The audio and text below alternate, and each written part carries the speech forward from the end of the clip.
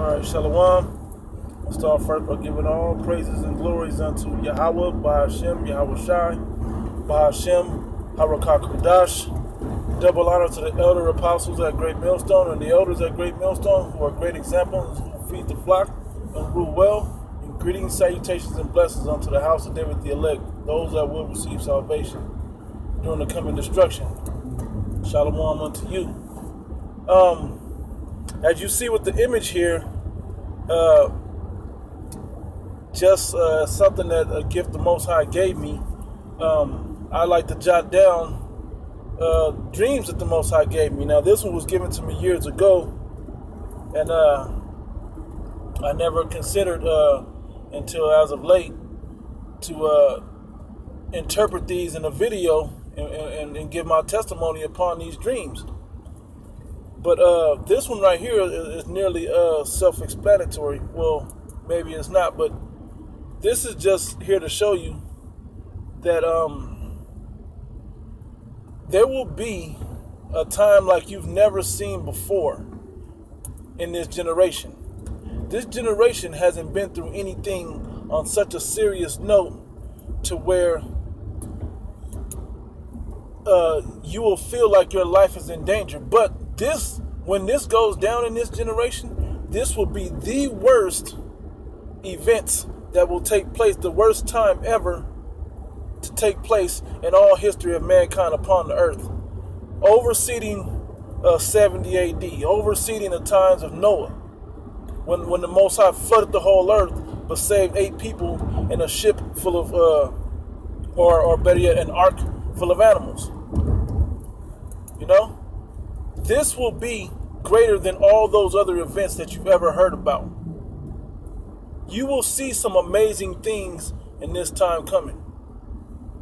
Now, this dream that I had here, because this is an instant gratification generation, meaning you tap a button and you get whatever you want. You press the button, the microwave heats your food up, and it's done. You pull up to a drive-through, you hand them your money, they hand you back food within 5 minutes. It's instant. There's no long time process anymore. Everything has been made for your convenience in this generation. But that will prove detrimental to you peons out there, you people that aren't spiritually ready for what's about to happen, particularly here in America, because this place has made you a consumer people. It is a consumer nation. You guys are spoiled here in America. As bad as things are, you don't feel it because there's still cable TV, internet, and McDonald's you can drive up to. There's still food. But there's going to come a time, as in this image here, where you're going to line up to get food. That has actually already started. In Vegas, I see them. And I'm sure in other cities all over the country, there are food banks that you have to go to make ends meet. You know? You have to go to these just to make ends meet. Now, you'll have food stamps already, EBT. You'll have that, and it ain't enough. You'll have a job, and it ain't enough.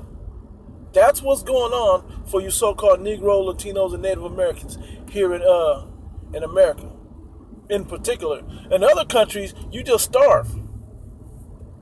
But there will be a famine that's coming. You look in the book of 2nd Esdras, the 15th chapter, it tells you about a famine and a sedition of men. Sedition meaning and invading one another. Sedition meaning tension between each other, fighting between one another, uprising between one another because of lack of bread. Because there will be no bread to feed you people. You people don't even realize bread is a luxury. You're lucky to have meat and vegetables, but you guys only want bread. You guys only want meat. Gotta have cheese. Well, you go back to the time of the Great Depression, when there was a dearth or a dust storm, and the famine was in the land was because they couldn't grow any crops. Well, that similar event is coming here to America. It's already begun. From the chemtrails and everything else that's killing off the pollinating bee population, which that is the beginning of the ecosystem as far as fertilizing the plants and fertilizing the animal, how do I say it? Basically pollinating all the vegetation on the planet. It starts with the bees, you know, and that's already been. Bees are falling out the sky. You can find dead bees in great number in this day and age, you know. But you guys are gonna lose your mind when you go to your grocery store, your local Walmart, your local Ralph's, Vons, whatever, you know, market baskets, depending on where, Piggly Wiggly's, wherever you at, Star Markets, wherever you go, and then there's no food in there. Then you're going to be thinking like these preppers were right. But this isn't a video to tell you to prep. This is a video to tell you, if you're a so-called Negro, Latino, Native American, you better have faith in Yahweh Ba'ashim Yahushua. You better have his wisdom sewn up within your body, sewn up within your spirit, within your mind. Because if you don't, you're not going to eat in that day. Those preppers are saving food for the elect of the Most High God. Because the government is going to come up against you people. You know? The government is going to come up against you people. They won't care if you had a good job or if you were rich or if you were broke as a joke. They're not going to care. They're just going to all hoard you all up onto these buses and ship you right on trains and everything else with shackles and everything else and ship you right onto the FEMA camp. And anybody that they deem not worthy of being a productive citizen, they're gonna just kill you. They got the guillotines to do it, and they got the FEMA coffins where they can put 2 and 3 bodies into one coffin. They're not stocking that stuff up for no reason. But until that day comes, you're gonna have to line the hell up, man. You go back to that movie, the original Red Dawn, with Patrick Swayze, Charlie Sheen, and so on and so forth, and C. Thomas Howell, I think, was in it. There's a bunch of 80s actors in it, and what they have to do, they barely escaped to the mountains to flee that persecution.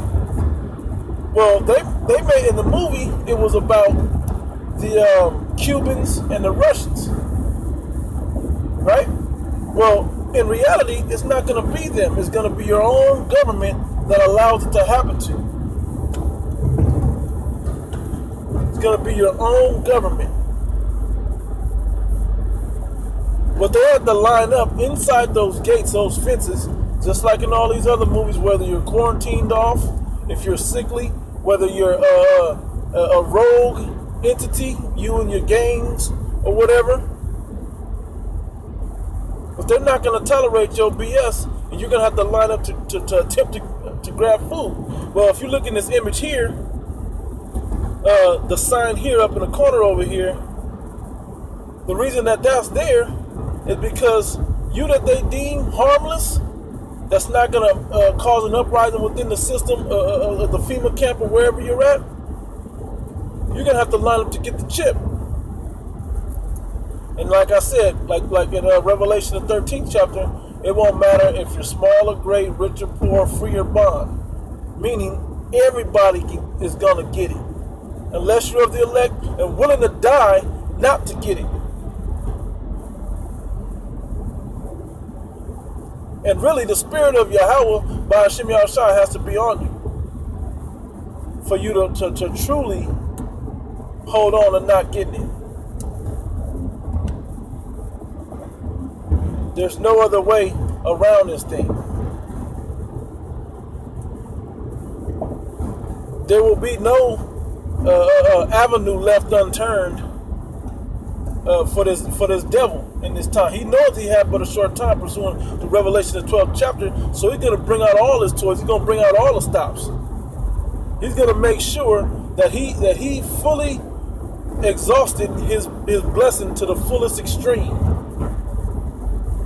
The problem with him is he don't know that his blessing's over. His time, the dominion on the earth for him is now over. And he has to give it up to the Israelites. But instead of him giving it up and going quietly, he's going to fight to the end. Even to the time that when the chariots show up in the sky and they're having the battle of Armageddon in the heavens, all these nations in World War III that will be fighting against each other, they're going to turn and try to fight against the Lord. Because they're going to realize that's their rulership being taken from them. And the Most High does want them to fight, and yet durst fight. Well, you people need to get yourselves together, man. Because even though these food banks will hold you down for now, eventually you're going to have that chip to get food. You're going to have to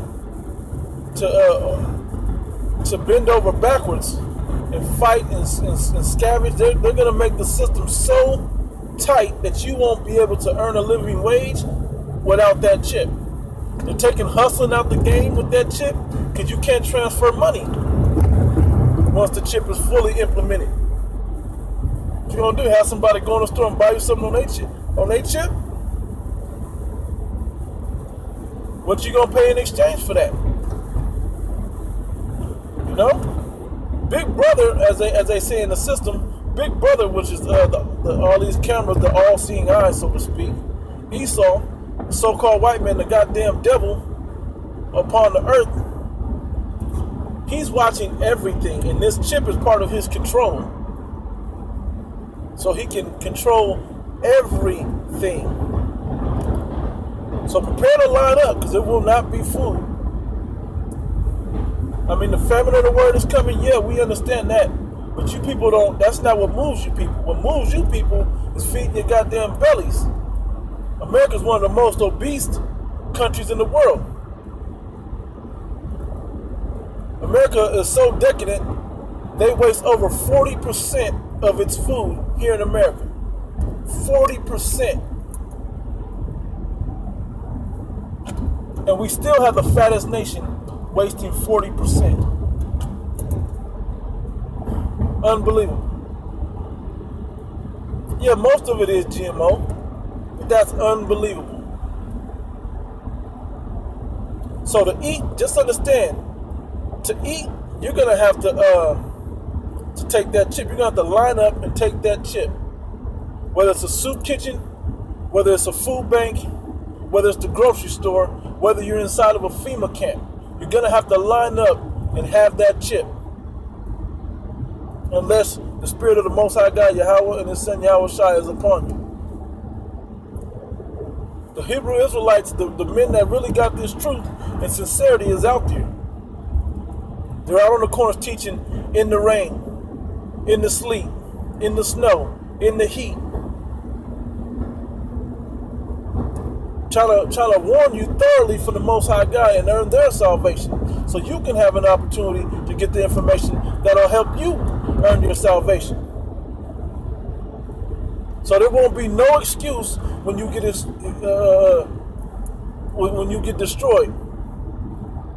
When a FEMA troop comes upon you and hits you in your goddamn teeth with the butt of his gun and aims a barrel at your face and say, get in that FEMA truck and go down and get that chip or die. Ain't gonna be no, I'm the hardest nigga alive. Ain't gonna be none of that. I'm a former MMA fighter. Ain't gonna be none of that. None of that's gonna protect you in that day. Even the great martial artist Bruce Lee said, yeah, if there's a gun, the fight's over. Because all it takes is bang and you're dead. You know? There will be no help for you in that day if you don't have the Spirit of Yahweh Ba'ashem Yahshua. If you don't have a name, which is a strong tower to run into in that day, you're done. So with that, I'm going to close out, giving all praise and glories unto Yahweh Ba'ashem Yahushai, Ba'ashem Harakak Wadash, double honor to the elder apostles at Great Millstone who rule well, and greetings, salutations, and blessings unto the elect, the house of David. Shalom.